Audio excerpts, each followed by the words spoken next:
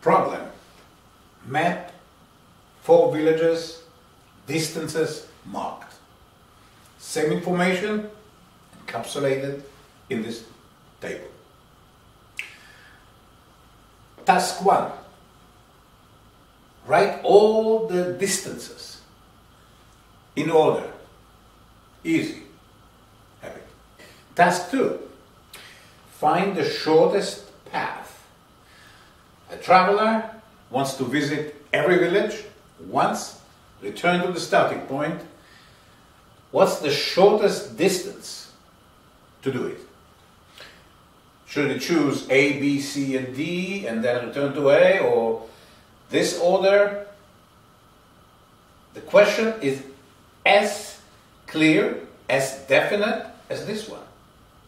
It requires the same information, the distances between the cities.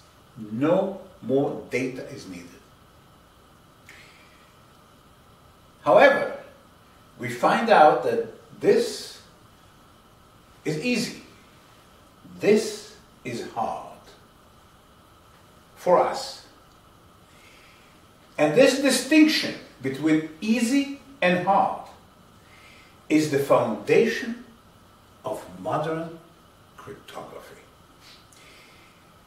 We cannot prove that this is hard.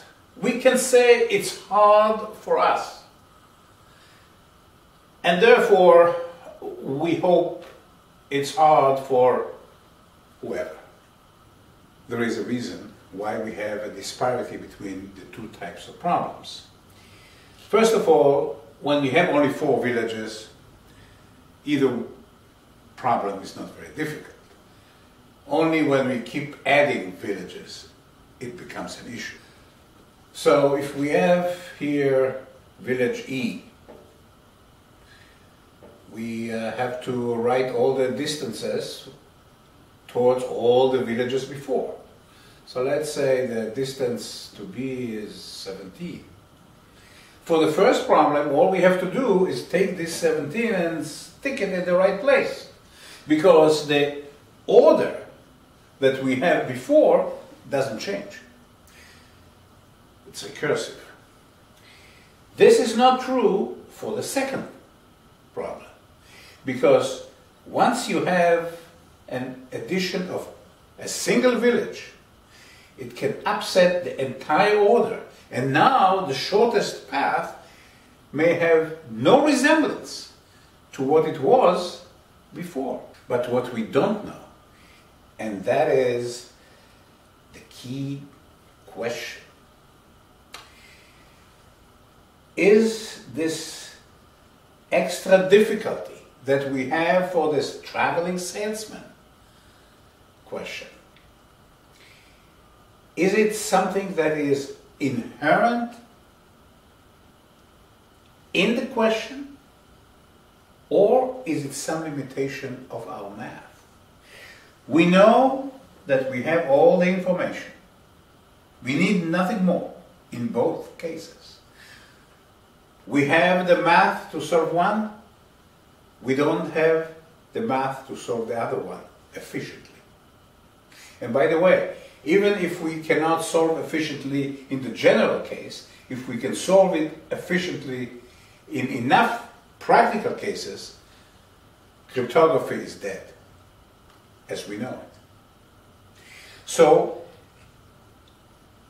we rely for all our national security, all our financial wires, if you buy Bitcoin, anything that cryptography is a foundation of, relies on the expectation that nobody will innovate something against us. So in the age of innovation, we rely on no innovation if we don't like it.